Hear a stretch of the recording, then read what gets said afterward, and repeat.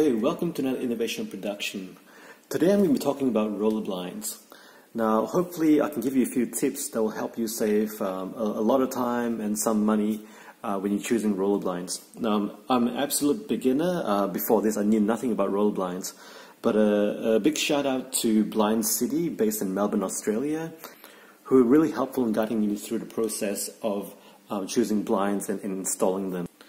Now, first thing I want to talk about is the different types of blinds. One type, as you can see, the one behind is called sunscreen, and the one above here is called blockout. Now, they're used for different purposes. The sunscreen, as the name implies, blocks out the sun. So when it's daytime, you would have the sunscreen down, but you're still able to see outside because there's little holes in the sunscreen type of blind. During nighttime, you want to use the blockout, because it blocks out the lights from the outside. So for example, let's say if you want to sleep and you have high sensitivity to light, the blockout would be really helpful if you really need to have a very dark room to be able to sleep. But the other reason is that when it's nighttime, you'll have the lights on inside. For example, if you're still awake. If you have the lights on inside and you only have a sunscreen, then people can see from the outside inside because it's brighter inside than outside. During daytime, it's brighter outside than inside, so people can't see inside, but you can see outside. So what you need is a blockout.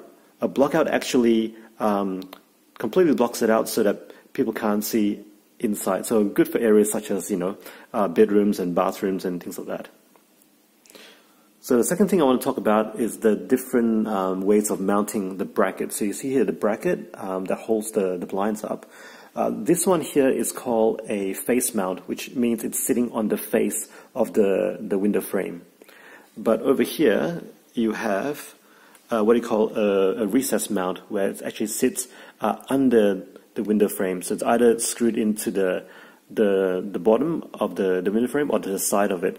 Now this one looks more aesthetically pleasing, but there are reasons why sometimes you can't have the recess fit. For example, obstructions, which I'll talk about a bit later.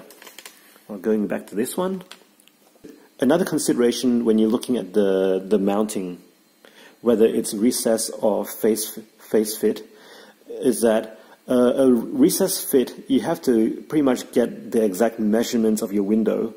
In fact, you have to get 3 measurements along different parts of the window to make sure that you have enough clearance. Otherwise, if they make the roller blinds too big, it will not fit. So it's a bit more tricky like that. Whereas with the face mount, it can be a bit wider and you can still mount it to the frame as long as it's not too wide. The thing about the face mount as well is that if it's a bit wider and you sit directly over the window frame, it means that you can cover the gaps a bit better, albeit it sticks out a bit further. So it's a bit of a balance there. So the other consideration you would have is whether the blinds roll over or roll under. So the one behind is rolling under, the one in front is rolling over. So this is pretty much a matter of preference, whether you like it over or under. I think a lot of people think the rolling over is more aesthetically pleasing and cleaner, so you don't actually see the roll, but you just see the front of the blind coming down. In terms of pros and cons, the roll under can actually get the blind closer to the window, which means less of a gap, whereas a roll over means it's further away from the window, which means there's potentially more of a gap there. In terms of brackets, you either have single brackets or you have double brackets. But obviously double brackets are to have the sunscreen and blockouts on the one bracket. This is one type of double bracket, but the one over here you see is a slimline one. The slimline one obviously looks a bit better, but this one sticks out a bit more. So the reason why you would have this one over the slimline is if you want both blinds rolling over. But if you have one blind rolling under, the one inside rolling under, and the blockout rolling over, then you can have the slimline one. So lastly, I want to talk about issues that you may encounter, and it's best that you actually discover these before you order the blinds. Now, the main issue is to do with any obstructions that may be in the way of the blinds going down straight. For example, in this instance, you see this door frame here that sticks out quite a bit, which means that I cannot actually mount these blinds in a recessed fit, and I only discovered that afterwards.